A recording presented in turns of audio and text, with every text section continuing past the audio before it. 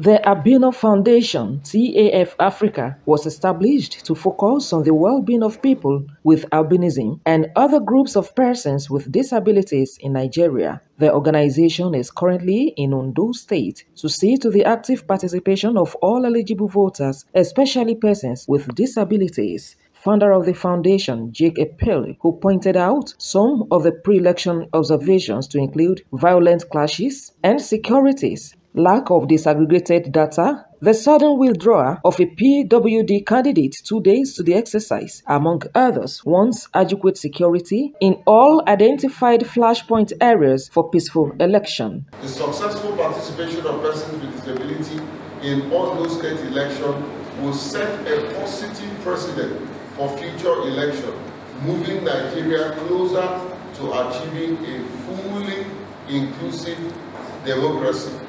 God bless the good work of the Ondo people, and let me use this opportunity to re-emphasize the need for people, not just persons with disability, but all citizens of Ondo State, the good people of Ondo State, to please come out and participate in this election. Director, Center for Media Society, Dr. Akin Akingbulu encouraged INEC to ensure conducive environment for all, including persons with disabilities and media practitioners. The Boko Sebe Epelle, as you know, it's something that is a big deficit for any electoral process where it happens. We don't want to see that. We don't want that to happen.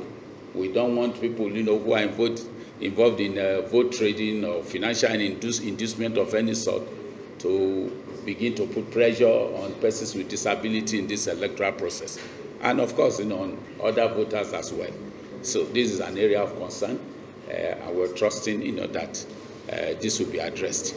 Reacting, Chairman, Persons with Disabilities in Ondo State, Olusegun Abiodun, lauded the gesture, saying stakeholders have been engaging the vulnerable on election process and assured his people that all measures have been put in place by INEC to make the exercise easier for them. As regards the issue of the materials we needed to work with, that is, the assistive materials from EC40H, from EC30H, and so on, has been provided by the INEC.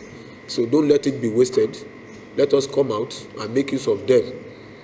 1,782 eligible voters are among the 2,053,061 registered voters that will exercise their civic rights in the governorship election.